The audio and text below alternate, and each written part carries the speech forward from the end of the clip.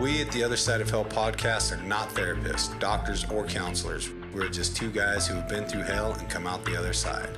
Please be aware, we may talk about drinking and drugging in detail. Anyone struggling with addiction may find this triggering. Our goal is to share our stories, explore our struggles, and connect with others through our experience. Remember, we are not alone. There is hope, and together we can get better. Hey everybody, what's up? I am Cameron. And I'm Willy. And today we are joined by not one, but two amazing special guests. We have here Marty and Jackson. Hey, what's up, everybody? How's it going, man? Jackson, how's everybody today? Great. They can't answer you that, but it's nice of you to ask. Right, I mean, exactly. They're probably in their cars saying, good. Yeah. I'm actually good right now. Thank you for asking. I'm feeling fine. Or fucked up. I mean, we get some people on here that are struggling too, Yeah. you know. So. Yeah. Hey man, it is so good to have you guys here. We we filmed an episode with Jackson, and we had a surprise visit from Marty, who happened to drop into the studio. Yeah. And so we thought, let's get him on the damn show. It's about time, Marty. And he's going to be a great guest for our topic. Yeah, it's totally perfect because we were actually talking before the show, as we do, before any show, and naturally we just sort of started talking about the topic, which is recovery maintenance. Yeah. So I couldn't think of any two better guests to have on for this show, and or for this topic. And this topic today was inspired by this week's war story that we got from Adam. Yeah. And Adam had an amazing story, and he is somebody who lives in the middle of this program. And as he talks about in his story, that is so crucial. Yeah. So, Marty, let me ask you, dude, first of all, it is so good to see you in person and to meet you and to have you here and to finally have you on the show. And I'm just so super blessed and grateful to call you a friend. And I just want to ask you, like, when we talk about like recovery maintenance, what's the first thing that comes to mind for you? Thank you guys for having me down here. Man, this is really cool. Recovery maintenance, to me is step work. Is recovery maintenance to me. I know that without step work, I am not maintaining. I am absolutely insane without it. And so when you say maintenance, that's what I think. You think immediately you go into the steps. Absolutely. Sure. And The 12 steps of Alcoholics Anonymous. Right. NA. And we talk about, they say that 10, 11, and 12 are the maintenance steps. I've found that to be true. But what is so important about maintaining that recovery? Is it something that we have to do on a daily occurrence? Jackson, have you found that to be the case? Yeah, I think about this whole recovery maintenance thing and actually the application of, a 12-step program. It's like I got to be constantly aware of myself, That awareness of myself allows me to see, it wasn't just the drugs and the alcohol. It was that pre-existing condition in my mindset, my ideas, my emotions, and my attitudes. I got to be able to constantly be on the lookout for those things right there. And that's what the 12 steps allows me to see. Just like you know how to drive a stick shift. Just because you know how to drive the stick shift, you got to know where to apply those proper steps to each one of these human conditions. They call them human conditions. And, everyone deals with things, depression and anger and rage and depression, discouragement. All these things are regular human conditions. And I got to have some sort of a maintenance coping mechanism to allow me to see it when it shows up and how to actually process it out. And that's what the 12 steps, it's a processing tool that we can use to dial in so that I can continue. Because again, I get loaded coming out of a sober state. Mm-hmm. So again, I'm cool with the fact that, the sober state of mind is what requires this daily maintenance. And that requires, some work and me being aware of me, me being aware of my condition, that selfish, self-centered condition. So again, that daily maintenance, again, puts me in direct connection with the fact that my thinking. B, I'm going to need something to help me with that thinking. And C, I got a fellowship of people that I can really stay connected to, stay in the middle with. Yeah. Mm-hmm. Yeah, well, and I really appreciate you saying that, because I think that we're not just talking about staying sober, right? Like these are things I need to do, and there are things I need to do definitely every day to stay sober, but it's more than that. Yeah. Right? Like I've got to connect spiritually in order to have that emotional sobriety, which Absolutely. for me is like super, super obvious when I'm not maintaining. Like I start going crazy, and I understand and I recognize and I can see very clearly that if I stay in that state too long, I will indeed turn to what I have turned to so many times before. And so that's my experience. Yeah, I don't like while you guys are talking, I'm like visualizing this thing in my head, but like for one, in order for me to have anything that I need to maintain, I need to have something, right? What is it that I'm maintaining, right? And so if I think about it, like before sobriety, before I came into recovery this last time, I was like roaming by foot aimlessly throughout life, and Alcoholics Anonymous and the program of AA gave me a vehicle to a spiritual destination, if you will, right? And now I have all these moving parts of this spiritual vehicle that's going to take me where I need to go. And so I need to be checking the parts of this motherfucker. Like Marty knows, like maintaining one of them rigs, Preventive maintenance. Yeah. You have all these, have all these moving parts, you have the sobriety part of it, not using and drinking. Like if you want to be sober, just don't fucking drink, right? That doesn't work for alcoholics, but when you break it down to what is being sober, it's not drinking alcohol, it's not taking drugs. But I have all these parts. Sobriety is part of that. That's one part. I have to maintain that sobriety. How do I do that? Through continually looking at the powerlessness and unmanageability, admitting my powerlessness and unmanageability, and being able to do that on a daily basis, going through and checking my spirituality, like Cameron likes to say, bring it in for a landing, and check the gear out, going to meetings. That's another moving part of this whole thing that I have to maintain. What are my motives in going to these meetings? Sometimes, they're selfish, and I'll lose myself in a meeting through selfish ego, fucking showing everybody how recovered I am and trying to say the cool shit and being the showpiece of the meeting, but other times I'm really there doing the spiritual work that's needed to be the vessel for the message that needs to be shared, So what is it I'm trying to maintain? What was I given that I'm maintaining? My sanity, huh? Amen. That's what I just felt like that. That's what it was again. Because again, I will return to that insanity. I will return to that sanity, to that insanity if I don't continue the maintenance.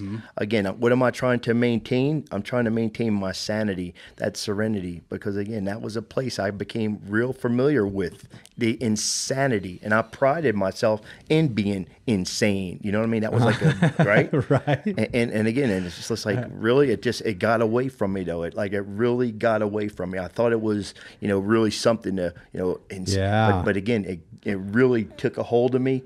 And took me to places where, whoa, I wasn't supposed to go that way. Maintain your buzz. Yeah. Remember that statement? Got to maintain my buzz. Yeah, just got to maintain. Yeah. And again, that's a space. I like that, man. Yeah. Maintain that gift of sanity that we were given. That's what I feel like for me anyway. Like I said, that's the space that I know. Like I said, but if I don't, I'll wake up the moment I open my eyes. Those insane thoughts will come. The crazy, the weird stuff comes instantly. So I need to get out in front of this. On awakening. And that's part of my maintenance is on awakening.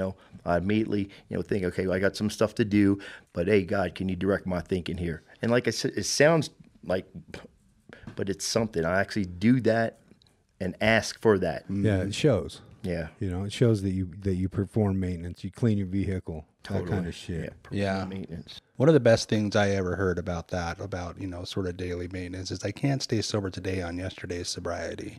So it's like I've got to do something each day, and for me, it's got to be a morning thing. I got to do it first thing. Absolutely. Because if I don't get up and do that immediately, then I start getting in my own way.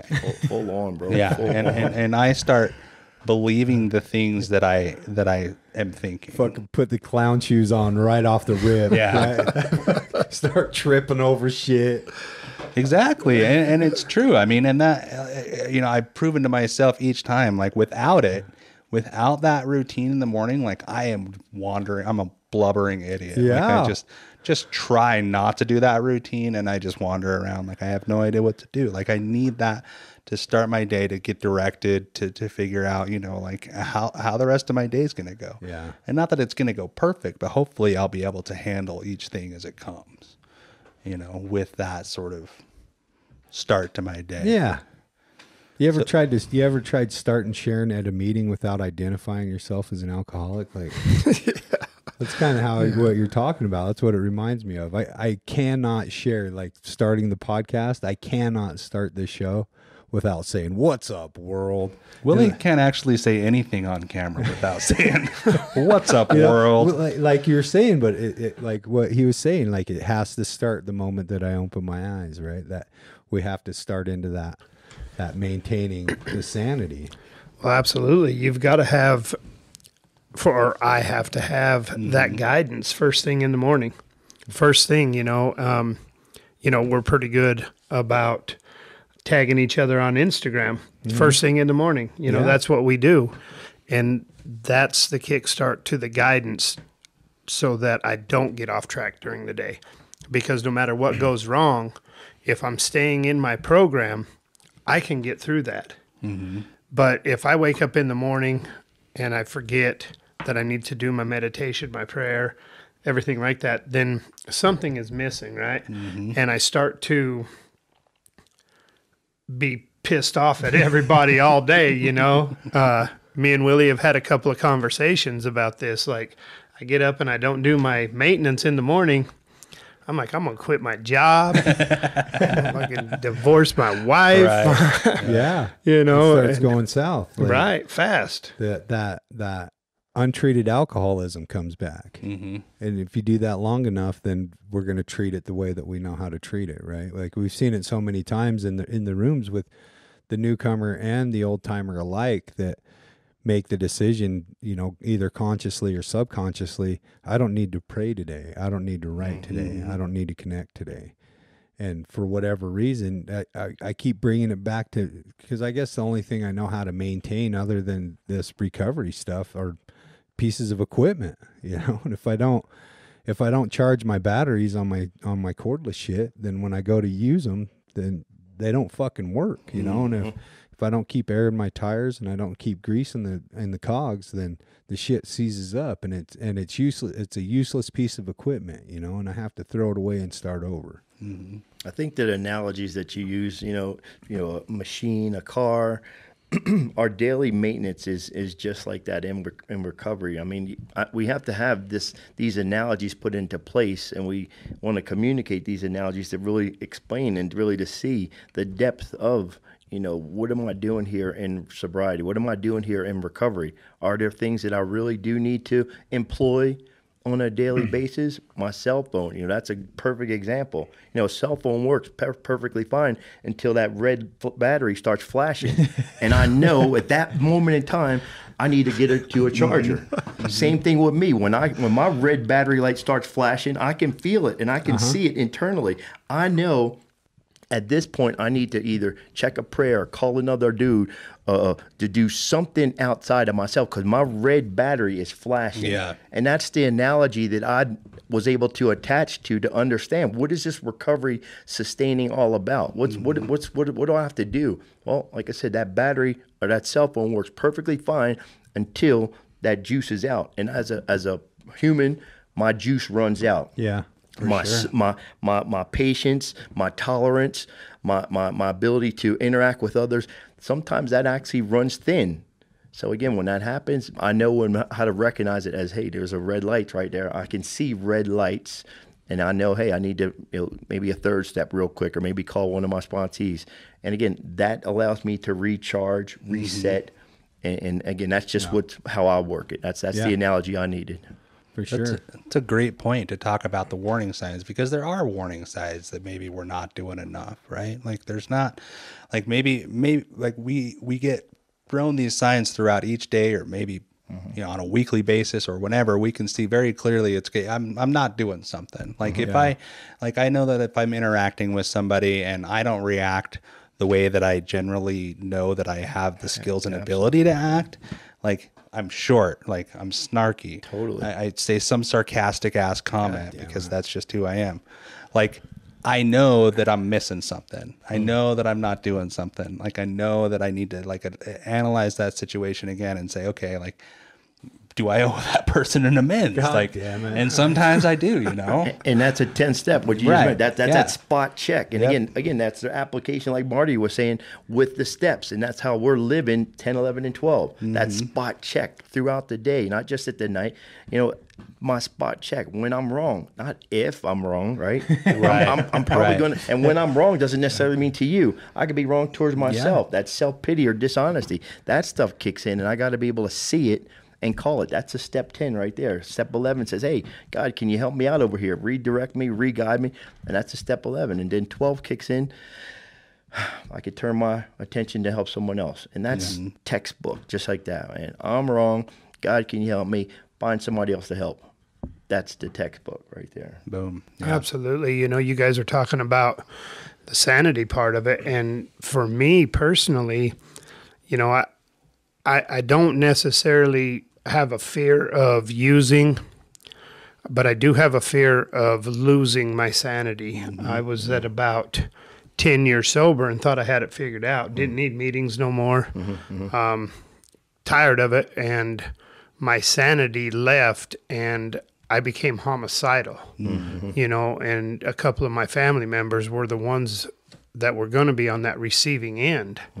And thank God somebody from the program come walking up and pointed his finger in my face and told me to shut my mouth and get in the car. Nice. And I told him, I don't know what's wrong.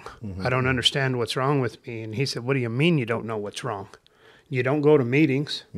You don't work steps. You don't have a sponsor. What do you mean you don't know what's wrong?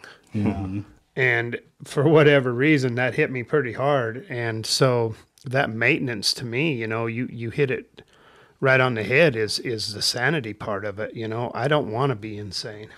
Right. I lived there. Yeah, we'll It's go painful. right back there. That's like our default. Our default is insanity. And we got years and careers of experience to show that's how I live on my own. Self-will, unaided self-will is insane. And it just there's no I mean, As hard as it is to admit. Right? yeah, I mean, and again, and I'll tell myself everything is cool undercover, or it's them. It's they made me Right. this way. Yeah. So like I said, it's a cool thing. Yeah, it's a great point. It can be a tough pill to swallow, but I mean, do you remember, let's just go back to like those early days in recovery, right? And we would see these people, like I remember, for example, in a treatment center, the counselor that I had was somebody that was in a 12-step program, and he would talk about how he would wake up at, I don't know, 4:30 or 5 o'clock and do like gross. a half an hour or 45 minutes of meditation. And I was like, you fucking have to do that every day? Yeah. Like it was so weird and foreign to hear that's how somebody would start their day. That's the solution? Yeah. No. Didn't you hear the problems that I have? Yeah. Exactly. So, I mean, think about that. Like when we were that early in recovery, and we talked about it, you know, before, like we would go into meetings and we would see people with 20 years and be like, you don't have it figured out yet? Like, you know what I mean? Like, and sort of how we come around to this idea of, okay, that is what's necessary. And like, not only do we surrender to the solution, which is a power greater than ourselves in a 12-step program, but we also surrender to the maintenance that it takes, right? Yeah, and understand that that's all a part of the process. So at what point do you feel like you realized that was going to be something that you had to do every day? Was that early in your recovery, Marty? You know, I was sharing with you guys earlier, you know, that when I got here, I thought that I already had all the answers. You know, I'd been in and out of AA and NA meetings since I was very young. You know, the judge would make me go, and I can remember looking around being like, you know, I don't like these people. I don't want to be like these people. So when I got here, I thought, well, I know that these people have found some sobriety. So I'm just going to go in and I'm going to learn in a couple of weeks exactly what they've done for all of these years, because they're dumbasses, right? I'm pretty smart. So I'm going to learn what they've done, and then I'll take it out there on the street and I'll apply it, and I won't have to worry no more. Mm-hmm. I won't have to come for 20 years. Right, yeah. Exactly. I don't have to sit in here like that old bastard across the table from me, you know? And as I started getting into it, I started learning that it is a daily thing that I have to do in order to maintain my sobriety. Yeah. Well, hopefully we see some results that can give us the inspiration. You know, like we start seeing like some of that sanity return. Like we start doing it one day at a time, and we start, you know, recognizing just how insane we had been and how we're getting some relief by doing this on a daily basis. And so, you know, even though it's a hard pill to swallow at first, the results, you know, prove themselves. Mm-hmm. And it's like, okay, I can see that this is necessary. If I want B, I have to have A. Yeah. It's so weird too, like the way that we do this stuff, because like it seems like that question that you asked Marty, like when do we realize that it has to be a daily thing, right? Like at what point in our sobriety and for me it's always at some point of pain, right? Sure. Like there's always something involved where, you know, I'll be paying really close attention to one area of my life and these other areas will slack, and then I'll lose complete sight of everything altogether. And then I'll feel like the job of cleaning house becomes so overwhelming that I don't do anything. And I'm like, well, I'll just do it all tomorrow. Like tomorrow I'll just get it all back in place. And then I do that for a couple weeks or a couple months, and then I'm in that insanity. And that's what brings me back to understanding that it's going to be a daily thing. But the weird thing about that is that when I go back and I redo the maintenance on my program, I feel amazing. Yeah. Like I feel like I've just conquered the world all over again. You know, the air in the tires are good. The grease in the bearings are good. The oil's all good.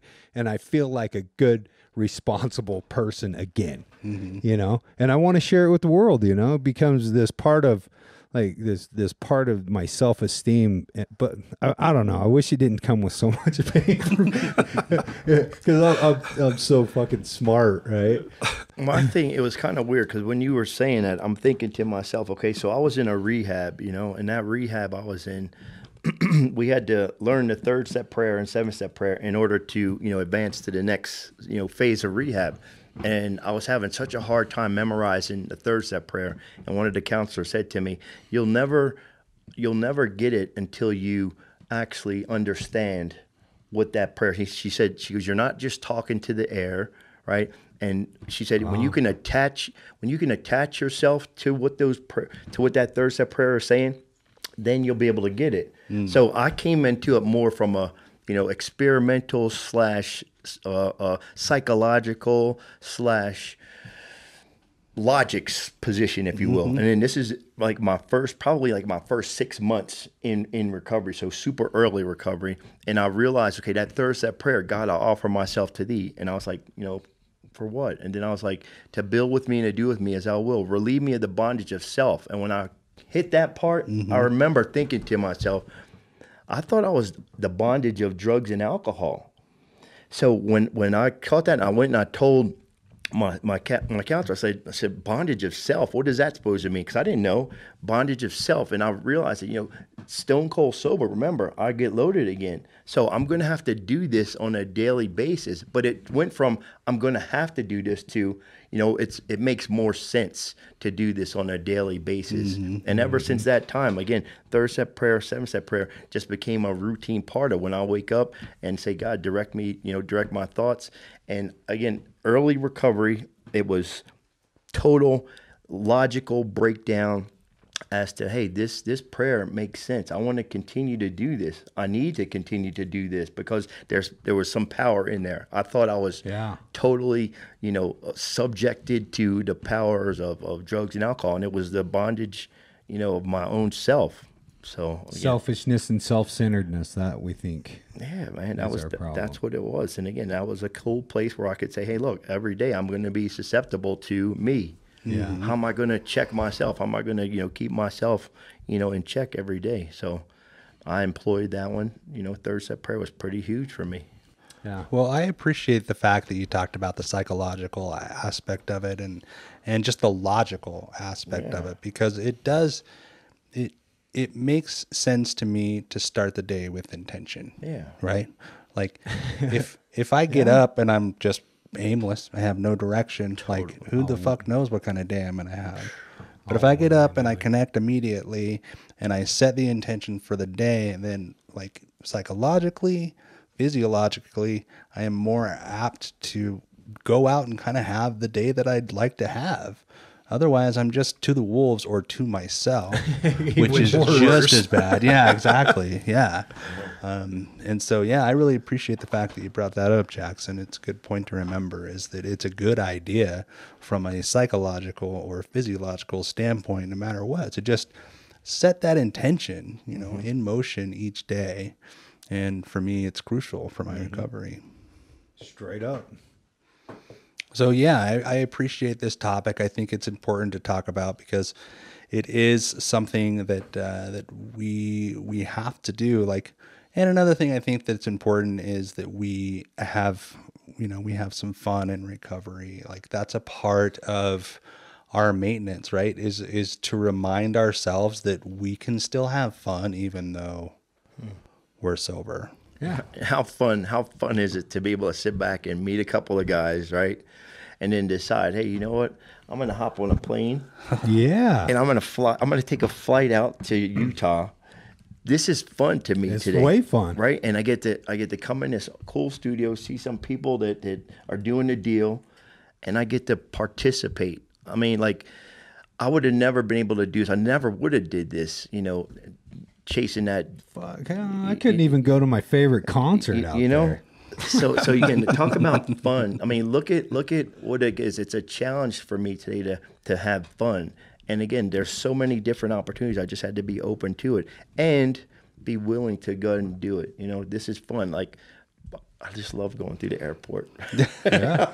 I could get on a plane and I got all my ID and everything is in place, and I'm gonna get through the TSA, and it's just. How'd you get a picture with the pilots? How'd you do that? Yeah, that was cool. Yeah, that looked fun. How fun was that, right? Yeah, again, I would have never ever did that, man. So I just got on the plane and I was like, man, you know what? I got a front seat because again, I paid the extra $37 to get in a front seat, and I leaned over and I looked into the cockpit thing and I'm like, they're just sitting there chilling. They look pretty chill. I said, hey, can I get a picture? Hey, can I get a picture? They're like, yeah, come on. And they're like, mask on or mask off, whatever. And they totally welcomed me into again, that was fun. That was cool to be able to get up there with the pilots, and they took a picture with me. I'm like, like I said, I thought it was pretty stoked. Yeah. I was pretty stoked with it. Yeah, it was way cool. Well, when we maintain a clean house, right? Like we're approachable. Like that energy, there's because she kind of looked at me too. I remember because they kind of like, before they were like, kind of looked at me and said, is this a crazy dude who wants to come in the cockpit to take a picture? Yeah. And she kind of looked at it. It was a female pilot. And then the co-pilot, he leaned over, and they both kind of gave me like a once-over. Yeah. And again, like you said, the energy that I hope that I'm projecting is that of a positive, solid, good energy. And they looked over, and they're like, oh, yeah, come on. And I was like, and I actually did think about that. I'm like, whoa. They looked at me. I could tell that they were like, they got to check this out, man. Show any old body coming up in here. Yeah. So that was kind of cool. Yeah. Because I think it's important. Like, we've talked about, what the maintenance is kind of, and we've all sort of agreed on, maintaining that connection with our fellowship, whatever that is. You can find that in a church. You can find it in the meetings like we have, in self-help groups or a specific therapy group, online stuff, maintain you know, with your fellowship, with your step work, whatever that program is. You know, for us, it's the 12 steps. Maintain that connection with the people individually. You know, for us, it's one alcoholic helping another. You know, maintain that belief or attempt to connect with a power greater than ourselves, so that we can recognize that we're not in charge and we're not alone. And you know, we kind of agree with all those things and why they're important. What's the payoff for that, right? Like, because for us, you know, there's moments where we can step out of self and we can do this stuff selflessly, but there's a payoff for us doing this maintenance. You know, for me, it makes my life a lot more manageable and a lot less painful. Doing this stuff intentionally. And the cool thing about it is I don't notice it, but I continue to grow. I continue to grow in this stuff. Absolutely. You know, when I do these maintenance things, you know, what do you think? What do you think, Marty? You know, having fun, I was sitting here thinking while you guys were talking about, when I got here, there was no fun. You know? Yeah. It wasn't fun for me. It wasn't fun for me. You know, I mean, I had I laughed. seriously, I get it. I had seriously, like, I was at the end of my road, you know, and I can remember early in meetings where these people would be laughing and they'd be planning these barbecues and stuff like that. And I'm like, man, that is cool, you know, because number one, nobody invited me to go nowhere. Yeah. You know, and so I would go to these events or whatever, and everybody be laughing and playing horseshoes and doing all this stuff. And I'm like, man, recovery's probably not going to be too bad, you know, if it's like this. Yeah. You know, and so, you know, I think that having fun, sitting around, chopping it up with all you guys, we have shared a lot of laughs in this room tonight. And that's what it's about for me. Yeah. You know, because like I said, when I got here, man, it was no fun. You know, I got here with a needle hanging out of my neck. Yeah. And I was at the end of my rope. You put it there. Yeah. Or I had you do it. Yeah. You know what I mean? It's like, Or you paid me to do it. right, man. And I don't do that no more, man. Yeah. I laugh more than I cry. And that's, for me, is huge. I mean, who would have thought that would be our definition of fun? Like to be in a room full of, like, yesterday I went to a meeting. It was pretty powerful. Like, and we were talking about sex, right? Which was weird because you don't talk about that generally in a meeting. But it was a men's meeting, and you know, like, we have sex problems, right? Sex relations, and it occurred to me at some point, like 45 minutes into the meeting, I'm like, this is fun. To be sitting here in a room with like 20 other dudes talking about sex openly and honestly.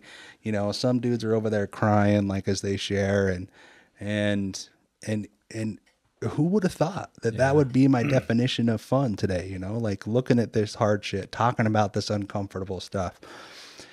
To think that that's what fun is for me today is kind of crazy. But we, like, even this morning, like in between, you know, shows, we're talking about recovery, and we're laughing our asses off, sharing war stories, and you know, we make it a point. Jackson, I think he made it a point to say, I'm not romanticizing it. We laugh because we know we have this in common, and we can laugh about it now, right? Yeah. Because we know where each other has been, and like, that's our way of connecting, and that's what we get now, instead of, you know, the loneliness, the emptiness that we had, the no fun that we had when we came in the room. And to that point, Cam, part of the fun of it is, you know, if there, you know, people listening to this right now, you know, to be able to share those stories like this, to be able to provide this platform once again, it's some fear that it does surface in doing this kind of stuff, but it's so important to be able to tell your story. It literally does become a sense of fun. It becomes a sense of fun because that's our real life experience that we actually now get to talk about. We actually get to see and understand and connect the dots as to all of that hell that we went through. You know, it is fun to be able to reflect and see, hey, that's what I was doing, bro, and that's what I'll do again. And this platform to do a podcast, you know, I encourage people, if you're listening, if you've never done podcasts, if you've never, you know, told your story or talked about it, you had a little bit of fear, but it will subside once you start talking about it, because you're telling your truth. You're sharing your truth with someone else. And it's really fun and relieving to see that, you know, maybe just somebody else, you know, shared that same experience, and we can laugh about it. The laughter's coming no matter what. It's definitely coming out. Yeah. Well, I appreciate you saying that. And I think that that's actually a great segue and opportunity for us to get into to Adam's story. Adam. And remember now, this topic was inspired by Adam's story. Yeah. 12 years. Yeah. You guys will. No, almost 15 years he's got. Nice. Yeah. You guys will hear how it is we came to this conclusion to talk about this topic once you hear his story. But we're excited to share it with everybody, and I couldn't think of anybody else I'd rather have sitting next to me as we do. So with that, let's let everybody have a listen. So let's do it. Let's do it. This week's War Story is brought to you by Brainwash Coffee. Brainwash Coffee is damn good coffee with a damn good cause. 50% of all proceeds go back into the recovery community, which is why Brainwash Coffee is the perfect partner for us here at the other side of hell. With blends like Higher Powder and Ego Ain't Your Amigo, Brainwash Coffee has your back no matter what your poison. Right now, you can get $5 off your coffee order when you use promo code OTHERSIDE at brainwashcoffeeco.com. Clean your bean with Brainwashed. And without further ado, here is this week's War Story.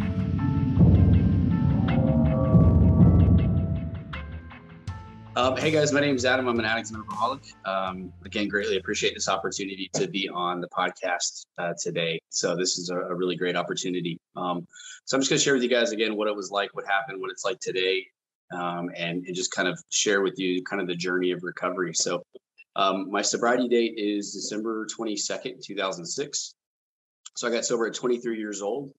And I, in the beginning, I wasn't very grateful for that because I thought I still had a lot of life and party to live. But, you know, today I'm really grateful that I did get sober at 23, and that, you know, next birthday, I'll be 39 years old and still clean and sober to this day. So relapse is not a part of my story, not yet, at least. I always like to say yet because it always can be if I don't continue to take care of myself and work my program. So I attend meetings still probably twice a week. I talk to my sponsor at least twice a week on the phone on the way to work. I still pray and meditate every morning, even if it's just as simple as the serenity prayer or, you know, just, hey, help me today, you know, help me not to be, you know, like a horrible human being and help me try to be helpful to other people.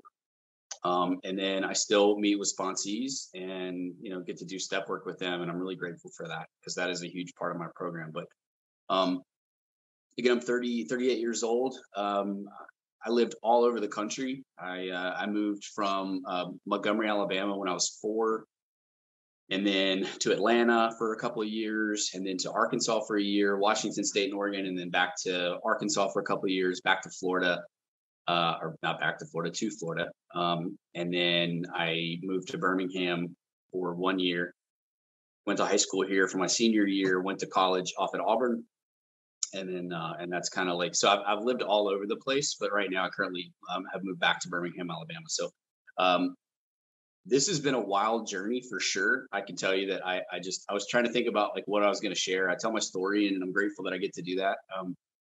And I always try to like add new things into it, not like new, like just, hey, let's make some stuff up, but I try to add new elements into it. So if anybody's ever seen me that they can hear something maybe a little different, but ever since I was a kid, I always kind of had this different feeling of insecurity, lack of confidence. I was super sensitive. I would get my feelings hurt really easily. And I just know that when I look back on it, I was an addict and alcoholic long before I ever took my first drink or drug. Like I can see addict alcoholic tendencies long before I ever did that. So, sorry, my camera's moving a little bit. My cat's kind of getting a little squirrely. But I just, I started using it when I was 12 years old because I had a lot of things go on in my life. My parents, we lived in Arkansas at the time. My parents were getting ready to go through a nasty divorce, arguing, yelling, screaming, slamming doors. I had things from my childhood when I was 5 that kind of came up that I kind of remembered some things that had happened when I was 5 that really kind of, it made me feel different because I knew even at 5, like I knew that things had happened, but but I knew that other kids didn't probably go through some of those things. And so I was always one of those. And I thought about this earlier today, is that one of my biggest problems in life was that I always thought I was different, and not different in like I'm different from you and whatever, but like I always thought I was the exception to the rule, which is not that different for folks in recovery. I mean, I think a lot of us feel like we're the exceptions to the rule. But I always would try any possible way to get around a rule. But I would always try to be really smooth about it. I was the baby of the family. I would say, yes, ma'am, no, ma'am, yes, sir, no, sir, hold the door open for people, do really, really great things. Teachers liked me, but then I would use that as a cover to be able to break the rules that I wanted to. And so if I ever did get caught, people would go, it must have been a big misunderstanding. Adam doesn't get in trouble like that. He doesn't do stuff like that. And I would use that to my advantage, being the baby of the family and stuff. So, but at 12 years old, my best friend, he smoked pot. His older brother sold. And so I called him up one day. I was like, hey man, like, can you get some pot for us? And he's like, dude, I've been smoking for like 6 months. I've been waiting for you to ask. And so we planned it all out. Then we got a thing. His dad was a doctor, and his mom, and he and his dad, like when they weren't on call, like they would go travel and leave the kids at home because his brothers were older. And I remember we smoked that day. And I remember he told me, like, when I smoked, he goes, I'm just going to tell you right now. He's like, you're probably not going to feel it your first time. But I'm also one of those people, if you tell me that I can't do something, I'm going to do it. And it's just, that's part of that thing that drives me. Like still to this day, like if somebody tells me I can't do something, I'm going to do it just to prove them wrong. And in some ways it's been really helpful for me, but in a lot of ways it was detrimental. But I remember I smoked that day, and we went back inside, and he goes, how do you feel? And I was like, I don't feel anything. And it seemed like 10 minutes went by, but it was probably like 10 seconds. But he's like, dude, how do you feel anything yet? I was like, man, I don't feel. And then all of a sudden, like, it's like this on the stage, the lights go down, and it was just like, and it hit, and that feeling hit me. And he goes, I said, dude, what is this? And he goes, welcome to getting high. And I felt like I was walking on a cloud. The way that I look at it, and it talks about it in the big book about it, it's like, we have to get rid of this illusion and delusion, like on page 30, because it talks about how like, well, this illusion that we can drink and use like everybody else. And then it says the delusion has to be smashed. And the reality is that an illusion is something that I can see that's a lie outside of myself. So I always think of a magician. Magician like makes, something disappear, right? So that's an illusion. Cutting the woman in half, this in half, that's an illusion. And then delusion is a lie inside. A delusion is a lie inside myself. And that day, like this illusion happened, this magic happened. And I was thinking back to it on the way home today. Like there's a quote from Bill Wilson, and I really love learning about Bill because he was just such an interesting guy. And he said, the moment I took that first drink, magic happened. And to me, it's like, it doesn't matter to me what substance it was that anybody took, right? It's like, I think people can typically relate to that statement, because when I smoked that first bowl, like all of a sudden magic happened, man, because my fears disappeared, my insecurities disappeared, my trauma disappeared, my parents getting a divorce disappeared. I didn't care about nothing. All I cared about was like, dude, I want to do this again. And I went through 48 hours of pain and consequences because I thought my parents knew, and I was paranoid and thought they knew. Stayed up all night waiting for them to catch me, and I was not going to let them catch me. But that's pretty much what happened, And like 2 days later, I realized they didn't catch me. They didn't know. And I made a decision, not maybe consciously, but in that moment, I said, you know what? I would rather have those 10 minutes of freedom and experience 48 hours of pain. And I'll gladly give that up, because those 10 minutes of freedom were really great for me in that moment. And the truth is that if drugs and alcohol still worked the way that they did when I first started using, I'd still be using today. That's a fact, but something happened for me, is that somewhere along that way from 12 years old when I started getting high until 23 when I got sober, like it stopped working. It stopped working as well. And then it stopped working for me, and it started working on me. And it was like this anchor. I didn't realize it. At first, it felt like it was levitating me up and like lifting me up and making me light, making me like the world was a wonderful place. And in the end, man, I was so isolated and by myself that I had nowhere else to go. And so over the years, from 12 to probably like 16, 17, I would smoke pot, and that was it. I think I tasted alcohol like once or twice. I took ecstasy a little bit. It wasn't really my thing, but I was so worried about what everybody thought that I took it, just would continue to keep taking it. And then when I was 18 years old, I went off to college. My parents decided in that time frame of like they were going to get a divorce, that they decided literally the day of going to the lawyer's house or the lawyer's office to sign the paperwork. They're like, you know what, let's just work it out. So we went through like 6 months of yelling, screaming, slamming doors, mutiny, people not talking to each other. And I don't blame anything on my parents and what they did. They did the best they can. And as a parent today, I get that. Sometimes their best sucked, but sometimes me as a parent, sometimes my best sucks too, and I get that. But what my parents did teach me how to do from the jump was they taught me how to wear a mask, because, those 6 days out of the week, like we would be, it would be like arguing, yelling, screaming, slamming doors, mutiny, whatever. And then on Sunday mornings, we'd all get up, we'd get dressed, and we'd hold hands and we'd walk into church and look like we were the Cleavers, in this all-American wholesome family. And so they taught me how to like put a mask on. And so I learned that, and I used that for a long time. So when I was 18, the 2 days after I graduated high school, I was done. I was done with my family. I was like, I'm out of here. See you guys later. My mom and dad were back together, but my mom had an affair, and the guy, and it just was a big ordeal and mess. And so it was kind of hard to deal with that. And I just wanted to get away and kind of be on my own. So growing up in like the house I did, I grew up in this super religious household. And again, that's not a bad thing. It just was the fact that it was kind of, again, being in the South, it's like the hellfire and brimstone kind of deal. So I was taught sex before marriage is horrible. Like if even if you hold hands with a girl, like you're going to hell, and it's all about protect the family image. But I would get all these contradicting messages, right? They would tell me to practice honesty and integrity, and I would watch them not practice that.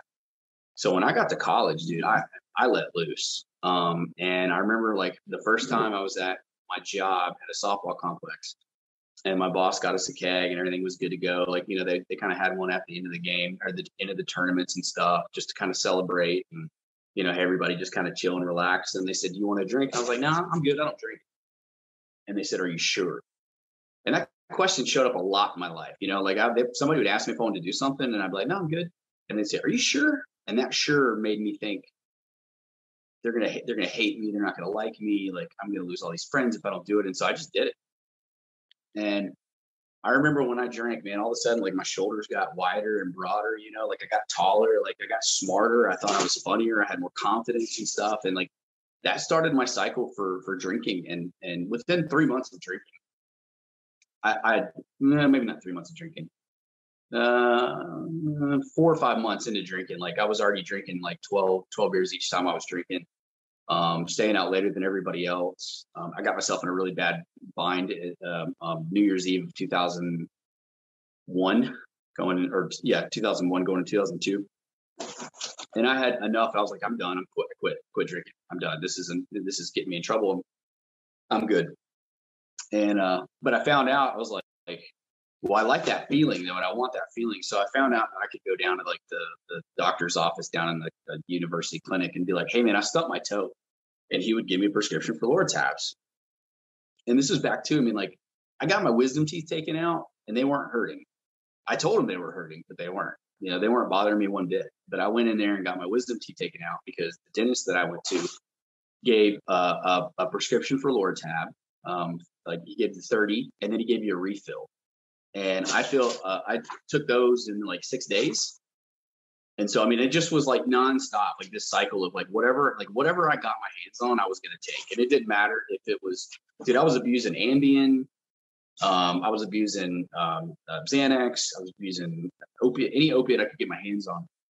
But alcohol came back into my life, and I started drinking pretty much as much as humanly possible as I could get my hands on.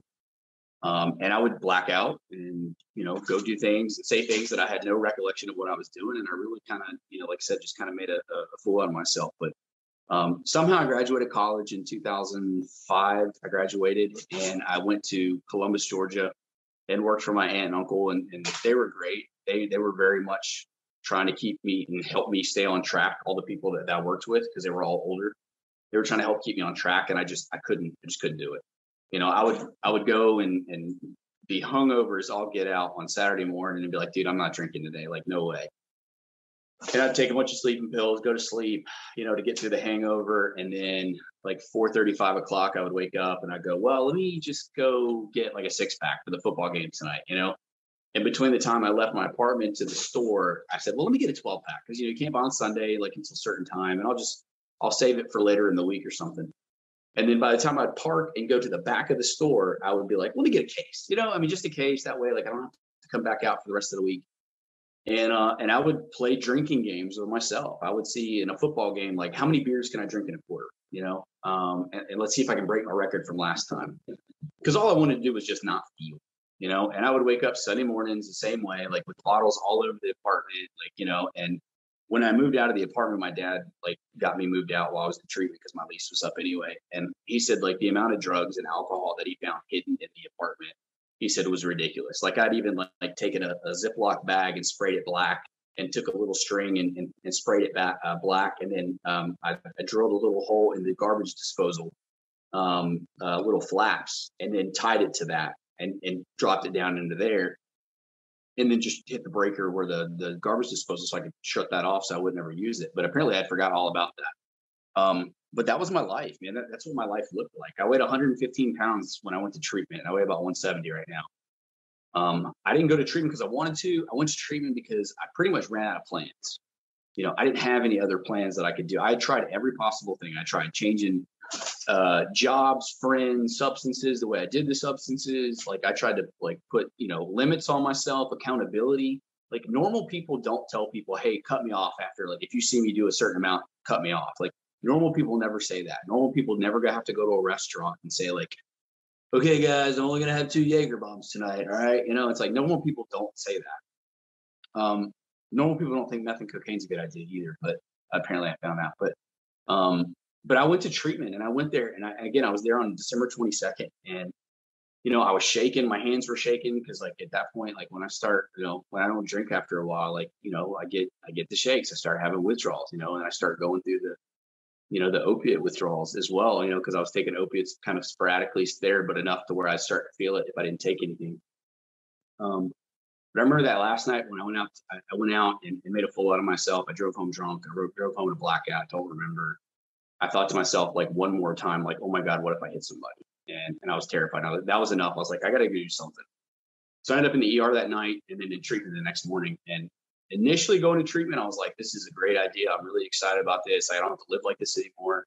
And then literally a second later, I was this is the worst decision I've ever made in my entire life. This is horrible, dude. Let's turn around. And my dad's listen, we ain't turning around. You're going to wake up. If you leave, when you get there, that's fine with me. I don't care, but I'm dropping you off. I'm at least putting you on the property. And it was while I was there, I was really grateful that there was guys that had been in treatment before that were older than me. And they were I would hear their stories and I'd be man, I didn't do that. I didn't lose a marriage, didn't lose any kids. I haven't blown a career. And they just said, man, you don't have to. Because I thought you had to be certain things to be an alcoholic or an addict, right? I thought you had to be 40 something years old, living under a bridge, drinking out of a brown paper bag. And there are people who do that, but I didn't think I could be an alcoholic with a bachelor's degree at 23 years old, but yet I have an apartment that doesn't have power at times, right? I have a car that ends up being my home and where I sleep because I run out of gas because drugs and alcohol are more important than gas. And somebody's always going to be really nice. Somebody's always going to be really nice and give you gas anyway. But I got into the rooms and I started listening to what people were saying. And part of me was maybe this could work, maybe this can't. And I committed to my sponsor at the time that I was going to get, I would do this work for 6 months. And if I didn't like the results, that I wasn't going to do it anymore. And during that time, I was living with a best friend and his parents, and they kicked me out after about 6 weeks. And it wasn't because I got high. It wasn't because of a relapse. I was going to my meetings, calling my sponsor, doing my step work, but I didn't follow the rules. Again, even the littlest, simplest rule they would give me, I would try to find my way around it, And I was thinking about it. It's like normal people go to the store and they buy a box of Sara Lee cake mix, you know what I mean? And they look at the back of the box and they do what it says, 2 eggs, a half a cup of flour, mix it together, 350 on the oven for an hour. And when I get the box of Sara Lee, I look at the back and I go, well, I don't have 2 eggs. I got 1. And I don't really want like a half a thing of flour. I kind of want a full thing of flour because I want my cake to really rise. And then I'll tell you what I'm gonna do. I'm gonna throw my cake in the oven at 450, so I can have it in 40 minutes instead of 60 minutes. And then my cake comes out and it looks horrible and it tastes horrible. It looks like Sloth from the Goonies, or Chunk for the Sloth, or yeah, it was Sloth from the Goonies. And I'm like sitting there going like, dude, Sarah Lee doesn't know how to make a dadgum cake. Like, what's wrong with Sarah Lee? Like, how did she get a deal? You know what I mean? Because the thing was, like, I never followed the instructions. I never followed directions, you know, and people were trying to help me so long ago. Like, when I could think about it, like so many suggestions I would get, people would try to help me and I just never would listen because I didn't think it applied to me. And finally, man, I was like, you know what? All right, I'm going to start taking these suggestions and start listening to people and see what happens, you know? And again, if I don't like it, I'll go out and do whatever I got to do. And all of a sudden, like slowly but surely, life started getting better. Like my relationships started getting better with people. Like this concept of this spirituality for me was so important because, again, religion had kind of left a bad taste in my mouth from when I was a kid. So when I came in and they were like, hey man, like you can choose any higher power that you want, go for it. And I was like, I don't even think you can do that. And my sponsor was like, who said that? Your mom? And I was like, I don't know, maybe. And he goes, well, he's like, you can come up with whatever conception you want. He's like, if you look at a cloud outside on a day that has big puffy clouds that look like shapes and stuff, and I ask you what it looks like, and you say it looks like a boat, and then I pull Willy aside and I say, hey, Willy, what does that look like? The same cloud. He never heard your answer. And he said, oh, it looks like a dragon. What's the difference? It's a cloud at the end of the day. The only difference is like your perception of what you saw. He's like, so what your perception of your higher power is, man, that's your business. He goes, you don't have to explain it because you don't have to defend it. It's just yours. And I say this a lot in recovery is that like at almost 15 years sober, like I have less of an understanding of my higher power than the day I got here. And I think to me, that's a beautiful thing because what that tells me is that I've finally gotten to the place where I stopped trying to understand my higher power and I just allow myself to experience my higher power. Because it doesn't matter how long I've been sober, how many books I read, how many meetings I go to, how many, holy water, 7 Hail Marys, like I'm never going to understand my higher power. Never. But if I get out of my way, I can experience it, and I get to experience it in things like, being with people that I love, going and seeing like, my son play soccer, going and watching the sunset, going down to the beach and having a great time and just enjoying the experience. And during that time frame, like I was able to, I started like working the steps and I started making amends to people, and most of the amends that I made during that time period, like went really, really well. I would say 3 out of 4 would go really, really well, and 1 would be really rocky, but it would sometimes kind of come back. And it's just because people wanted to see me actually follow through with action. Because I said a lot of really great things when I was drinking and using, but like I sucked at follow through. And so a lot of people really wanted to see what I was doing. And thank goodness, like I worked the steps in order, because by the time I got to the 9th step to make the amends, a lot of people had seen that I was living differently. And I remember doing my 4th step and just being terrified of like writing some of these things down. But what I found out was that really insecure and sensitive kid was still there. At 24, when I started doing it, because I just got sober at the end of 23, going into 24, I was a 24-year-old kid who had no idea how to regulate emotions, who had no idea how to deal with feelings, that had no idea how to deal with success or failure or rejection or whatever, because you would say something, but what I would hear you say was completely different than what you said, because in my mind, it was like, that's where my mind got. It got so warped because of that, and I just started getting into this work, man. And like, I was like, how is these 12 steps even going to help me? And it did 100%. It absolutely did. Because I began to have this connection with my higher power, begin to have this connection with myself. I began to have connections with other people. And that's where, like, in that process, like I finally allowed myself to be vulnerable and meet somebody, and I met my wife in the rooms, and it was such a cool experience for me to be able to do that. For me to be able to meet this person who was on this journey with me.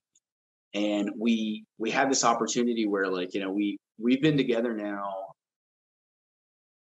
14 and a half years. And she just picked up 14 years back in May, which is awesome. So she's like 6 months behind me, but we've got to do this journey together, you know, and I can be completely honest with her. I don't hold secrets with her. You know, I can honestly say today, 100%, like with her, like I'm completely transparent, you know, even if it's something I don't want to talk to her about, and I'm terrified to talk to her about, I still can do that because like she's my partner, you know. And what I found in that, and the reason why I bring that up is because when I did my 4th step, especially on like my resentments and my sex inventory, like I found out like at 5 years old, I developed this idea because of this girl in class. My class pulled my pants down. And I developed this idea in the back of my head subconsciously, I guess, that all women try to embarrass me. And it was through step work that I figured out that that idea existed in my head. And no wonder, like, I was horrible in relationships for the next 18 years of my life, because I always thought the person I was in a relationship was going to hurt me and harm me. And so I better do it first. And once I saw that idea through the step work and through my 4th and 5th step, you know, I was able to like let that go. I didn't ask my higher power, please remove this defective character of selfishness or dishonesty. Like, I asked my higher power, please help me remove this idea. And this amazing thing happened because I began to change as a human being. And I got to sponsor men. And I've been able to sponsor men. And some of the guys that, one of my sponsees that he's got 12 years now, and he just got, this week, he sent it to me. He got a pardon, like a full pardon, and his record is expunged. And he had, I couldn't tell you how many felonies, but it was a lot. But he was like, man, he goes, this is the evidence of like doing this work, you know, and he's got a wonderful career today. And I've had sponsees that made it, and I had sponsees that didn't make it, you know. And one of my favorite people, man, was a kid named Joey St. John. And I try to talk about him anytime I speak, because I promised his mother that I would never let somebody like his story be forgotten, you know, and that he would be forgotten. But he was kind of, I mean, he was a younger kid, 20, 21 years old, you know, and he said, man, if you ever see me slipping, you know, it's like, tell me. And so he was kind of slipping up, and I texted him. I said, hey man, you're screwing up, dude. Like, let's get back on track. And he got mad, and he said, the last thing he said was F you, you know? And I was like, whatever, dude, I could care less. Like, get over yourself. And, we didn't talk the next day. And that Monday it was kind of bothering me. And I was like, you know what, I'm going to do this deal. You know, I'm going to call him up or whatever. And I got the call that he had passed. He had overdosed. He had gone back out and overdosed, you know? And it was the most devastating thing, because I didn't realize the damage. That was probably the first time I'd realized the damage that my use could cause with other people, you know, because I saw, and I still talk to his mother to this day, and like, she still, you know, grieves, but she's been able to help so many other parents, you know, that have gone through that or struggling with it. And I have this wonderful life today, you know, like I get to like be a part of other people's lives, even if a small part. I get to be a part of people's lives, and I get to work with other men, and I get to work now at the treatment center that I went to, which is such a blessing. And I've been there now for 12 years, coming up on 13 years. And, you know, 5 years ago, one of the coolest things happened was my son was born. And Willie and I were talking about this before we got started, was that, yeah, like my son is kind of all over my Instagram account, because I mean, like, to me, like, that's one of the coolest things I've ever done in my entire life, is to be a father, you know? And I'm grateful today that like my son has never seen me drink. He's never seen me take a drug. He's never seen me under the influence of anything. And I know that's not everybody's story, and that's okay, because at the end of the day, like, you know, your story can help. Even if you did, you know, your story may help your kids not ever go down that path. And, you know, one of the last things I guess I would end with is that, you know, I have to take care of myself on a regular basis. Like, I have to do this deal. Like, even all these years later, I still work this program. But one of the other things, I have to do the outside help that it talks about in the big book, because, you know, suicide's littered all throughout my family. And my father committed suicide Father's Day of 2015. And he and I were on splits in that moment. And so I, you know, suicide was a thought for me, like even in sobriety, you know. So if that happens to you, understand that sometimes that does happen, you know. But the main thing is to reach out. You know, I'm a therapist, and I went and talked to a therapist. I needed that. I needed to have somebody to vocalize this stuff, because sometimes my step work is great, but sometimes I need a little bit more. And for me, one of the main things that I've learned in recovery that's so important for me is that it's hard to fall off the edge if you're standing in the middle. And for me, like, I have to stay in the middle of this program, you know, and continue to be the guy that I need to be, and to continue to work on being the best man that I can be. And some days I do really great. Some days I fall short. But every day that I wake up sober. And every day that I wake up, it gives me an opportunity to do something different. So thank you so much. I greatly appreciate the time and the opportunity. Man, I really like that. Every day that you wake up is a day to do something different. Yeah. Yeah, his story is amazing. What'd you guys think? Marty, what'd you think of that? You know Adam. Yeah, I do know Adam. I know Adam well. We talk quite often, and do something different. Yeah. I mean, it's a fact. Yeah. Because doing the same old thing get us the same old results. Yeah. Right. So we got to do something different. Yeah, I appreciate that because we're talking here, a lot about our daily maintenance and sort of a routine we talked a lot about. But every day, that we wake up is a new opportunity to change somebody's life in a different way. Yeah. And that's a surefire way to get out of ourselves. I really, what part about his story did you sort of identify with the most, Willie? You're probably not going to feel it the first time. Right. Does everybody have that experience with word for word? Yeah. I was told that, and it was true, but I also remember the first time I felt it. Yeah. And I agree with him. At that point in my life, I would rather have 10 minutes of that freedom. Mm-hmm. And I chased that 10 minutes of freedom for way too fucking long. Oh yeah. And so going in and I could, and the other thing that I could really relate with, I remember when my parents were having trouble, and I remember going to family counseling, and I remember watching the bullshit shit show that the adults around me. I've shared about it 1,000 times on this show that, the people that I believed were in charge of my life were doing the best they could, but sometimes their best wasn't that great. Sure. Just like he said. And it put me in a place where the first thing I put on in the morning was a mask. Yeah. And I did that for a very, very long time, going to counseling and being told one thing and watching another. Mm-hmm. Right. Boom, boom, boom, boom. And finding the relief that I needed in the streets and in dope. Yeah. Yeah. Well, and I really liked his sort of journey with religion and a higher power, and he gets to this point where he talks about how he doesn't care. He doesn't need to define it, right? Like he gets to experience it instead of define it. And I think, Jackson, you had said when we were talking before the show, that's kind of where you're at. And then I think, Willie, you had said that's kind of where I'm at. And it's like, it's amazing that, we hear these stories and we pick out all these different things that we're able to identify with.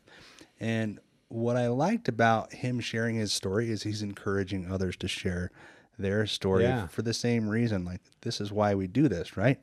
I can find something in his story that I can identify with and I can apply to my own world and my own life. And for any newcomers that are out there, like, hopefully you'll find something that you can hear and identify with.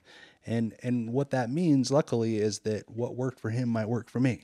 Right. And that's why I like to hear these different stories. Jackson, what did you think when he talked about that experience, your higher power? Can you tell us a little bit about your experience with that? Well, it's interesting because when I started noticing my reaction to life, my reaction to things that used to like really get me frustrated or discouraged, after working a program of recovery, going through steps, I started to actually notice, that my reaction, and I come to learn and find out that that's actually considered a spiritual experience. When my reaction to life is a little bit different. When that horn blows on that dude behind me, I'm not freaking hitting the brakes and jumping out the car to go check him. I'll feel myself, that rage will come, but then I go, do something different. Yeah, and I totally can do something different. And literally, that's what I consider this spiritual experience, because again, all through life, I'll never be able to comprehend this God thing, but I experience something bigger than myself every day of my recovery, every single day. And why? Because I've opened myself to a program. I've been able to kind of set aside all the prejudice that I had about God. God and prejudice, that dude is like out to get me. There's no way, this all condemning friggin' God. And I can't do what you want, God. What the heck? I'm a dope fiend, bro. What do you expect from me to do? And every time I tried, I'd go right back. But again, was I really trying? I didn't really employ a program of recovery. Now that I'm employing it, I can clearly experience my ability to recognize me, my ability to recognize those rage moments, those moments where I'm feeling a little bit depressed. Depression is another big thing for me as well. And I can automatically turn to somebody else. Again, that's an experience. That's something different that I never employed. Right. It's weird. It's a little bit unfamiliar initially, but sometimes I'll just text a dude and just say, yo, like literally that's different for me. I don't have nothing to say because I'll text somebody just yo, and I'll go down the list just saying yo to like 10, 11 Reaching different out. people. Yeah. And again, sometimes they'll respond, hey, Jackson, what's up? And all of a sudden, boom, something changes inside of me. I don't know. Like I said, the experience counted more to me than trying to figure out this God. Is it a him or is it a her? Is it what is this? Is it Jesus Christ? Is it Buddha? Again, I know my personal Lord and Savior is Jesus. That's me personally. But again, for each and every person, recovery is about finding your own path, and you're going to experience it. And that's just what I did. And I can guarantee you will experience too if you have the open mind to say, hey, look, there's something, other than me going on, because I'm reacting a little bit different. If you're least willing, right? Did you hear that, Willie? Yeah. You don't have to define it.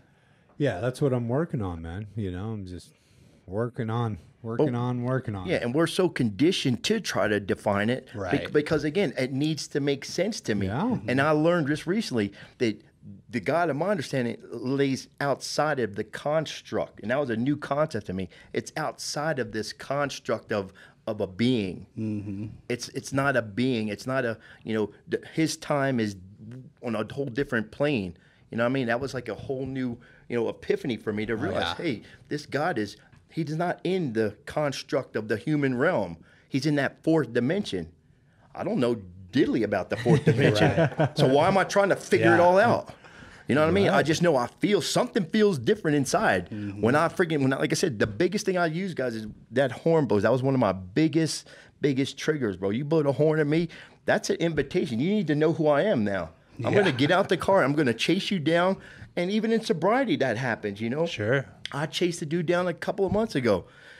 And he threw a bunch of pennies out there. And I freaking was gunning. And then I caught myself. I'm like, what the hell am I doing? I could play it out saying, dude, okay, I get this guy. We pull over. Boom, he's got a strap. I got a strap. Now I'm, you know what I mean? You die an alcoholic's death. And all of that, it just could go. I could totally see it. Yeah. And again, I learned that my reaction to life, I don't have to comprehend, this construct within the human realm. Mm-hmm. I go, it's outside of that construct, but I experience it and feel something internally. That's on page 567, by the way. Well, at least you know the big book. Last paragraph. Yeah.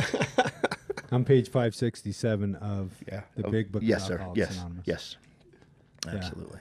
Well, I love the individual journeys that we all get to have with a power greater than ourselves, and I think there's definitely evidence that there's been that psychological change in me, and along with Adam, he had that psychological change. I really appreciate that he talked about suicide in his story, because I think that's a lot of times the reality of the disease, and Marty, I know that we were talking earlier, and you were talking about how, prior to, it's a place you can get into if you're not working a program, and you start buying what your mind is telling you, and that's been a part of your journey as well, is it not? Absolutely. Suicide is the reality of insanity, right? I mean, when we have no other way out. No other way. We've tried drugs, we've tried alcohol, we've tried church, we've tried counseling, we've tried everything. So in our minds, or in my mind, suicide's the only way out. And coming to this program, and I think everybody knows that when I got here, there was no God. And when you people in the 12-step program started talking about God, I shut up. I didn't want nothing to do with it. And so, exactly. Like, I didn't want to hear that. Yeah. I'll work everything you ask me to work other than anything that has to do with a higher power. Sure. And, I had a spiritual awakening that was pretty profound. And from that day forward, you know, I know that there's a power greater than myself that's guiding me in my journey. I know that. You know, I'm not going to define it as man, woman, beast, whatever. I'm not going to define that, because my higher power is different than yours. Yeah. You know, in some fashion, my higher power is different. And that's okay, because that's what works for me. Right. You know, I had a cousin of mine a couple months ago who it got too much for him. And he left behind a wife and a child. And I was sitting in the funeral home and I was thinking, what could ever be so terrible? Yeah. And it brought me back to right before I walked through the doors. It brought me back, you know, I know what was so terrible. Yeah. I could not escape this addiction. And so, yeah. Yeah, what they say, self-reliance had failed me utterly. Yeah, utterly, right? Completely. Absolutely. So again, it only makes sense. Suicide, man, just do it. Like I said, when I was getting booked into custody at last arrest, they said, "Are you homicidal or suicidal?" And I had just, God bless her, but I had just finished trying to, you know, strangle my daughter's mother. Homicidally, you know, and then I was suicidal because I remember texting, I'm going to kill myself. So there I was, they're asking me, are you homicidal or suicidal? And I broke, bro. Everything was just, I didn't know where to go. And that state of hopelessness, like I said, would lead me 6 years later sitting right here to be able to talk about it and tell about it. If you're suicidal, homicidal, if you're in that state of mind, we want to be here to let you know, let's talk about it, bro. Yeah.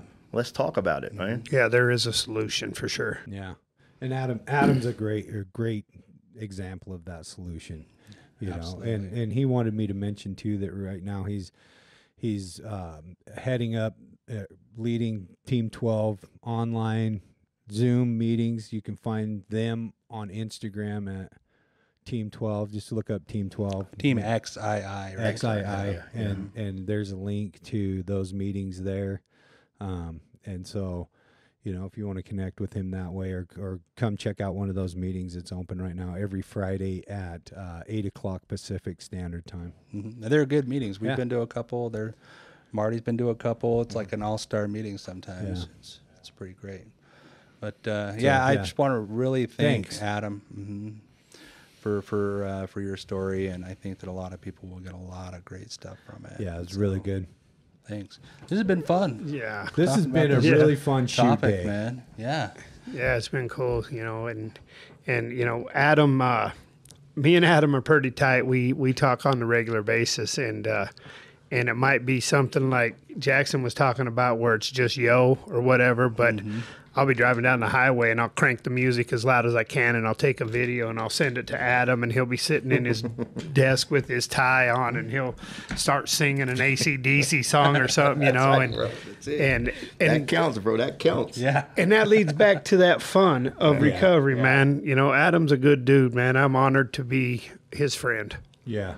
Well, and it speaks to that connection too. Like, it's been amazing to me to see how we have expanded our circle like so much in the last year and a half. Like, we got Jackson here from Los Angeles. We got Marty here from Wyoming. I always want to say Colorado. And and honestly, like, we owe that to Instagram. Absolutely. Yeah, which is weird, you know, like, but and for us, like, it really took COVID for us to really kind of expand like that. And so I don't know, like, I think that it's been an amazing journey in my recovery to have people like you guys come in, talk to us about your story, to talk to us about, you know, what it is you guys are doing on an individual basis to stay sober and to stay emotionally strong, you know? Yeah. I just wanted to add in real quick too, because you mentioned that this really took flight from, you know, the pandemic going down. And I remember specifically thinking to myself, you know, this could have went either way. Mm-hmm. Like literally, I remember thinking this could have went either way. But you know what? I'm isolated at home, stay at home. That's where I got down, bro. That was, I don't have to deal with nobody, bro. That was a space where I could have actually it could have went a whole nother direction. You see what I mean? Oh, yeah. And had justifiable reasons to stay disconnected. Yep. Because this disease literally wants us to be disconnected. I got written in my big book, this disease wants me to be alone. Yep. The opposite of addiction is connection. Is that we do that in unison? Again, ready? The opposite of addiction is connection. Again and again, what better, funner, is that word? Yeah. Funner. Yeah, what funner is funner, fine. cooler way than to, come up with this platform right here to really be able to share our stories. This is gratitude in action, guys.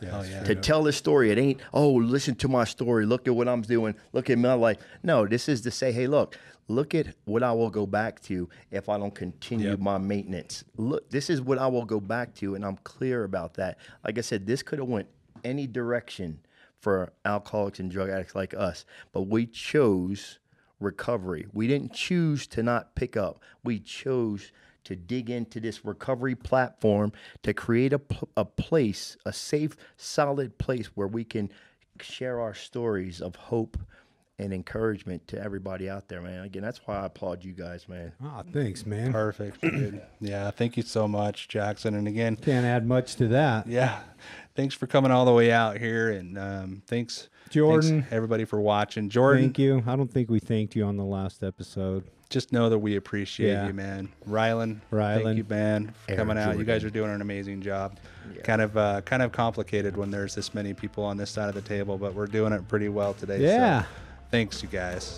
If you want to see Marty's story, he was on episode blah, blah, blah. His story, I'm not sure what episode. Put a link but in the you show can- You notes. can go back, and don't forget to check out Stay Stopped. And you guys, let's do it, man. Let's wrap it out. With that, let's get the hell out of here, guys. Okay. I'm outta Remember, here. guys, you are worth the work. We'll see you on the other side. The other side of hell. Stay stopped. The Other Side of Hell is a do-it-yourself podcast. For more information, recovery resources, and contact info, check out our website at theothersideofhellpodcast.com. You can help us spread our message by liking and subscribing, giving us a follow, or a 5-star rating.